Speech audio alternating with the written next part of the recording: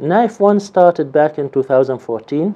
We were approached by the Mohammad Space Center to have AUS students build and launch into space the first nanosatellite, UAE nanosatellite, or it's called a CubeSat. The CubeSat is currently orbiting the Earth at an altitude of around 500 kilometers, and it is being monitored by ground stations around the world from amateur radio receivers, and those receivers are able to send us back the status of the CubeSat, some telemetry data, so we can monitor its progress as it is orbiting the Earth.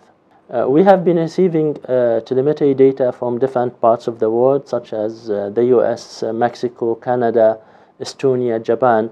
So all of those countries are receiving the signals from Nayif-1, and we are getting reports about the status of the satellite, as well as the telemetry data that we receive at the ground station located at AUS.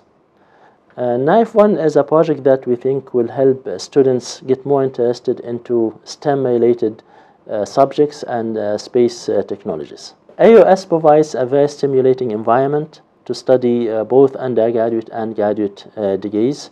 We have state-of-the-art lab facilities, world-class faculty, and a very enriched campus life.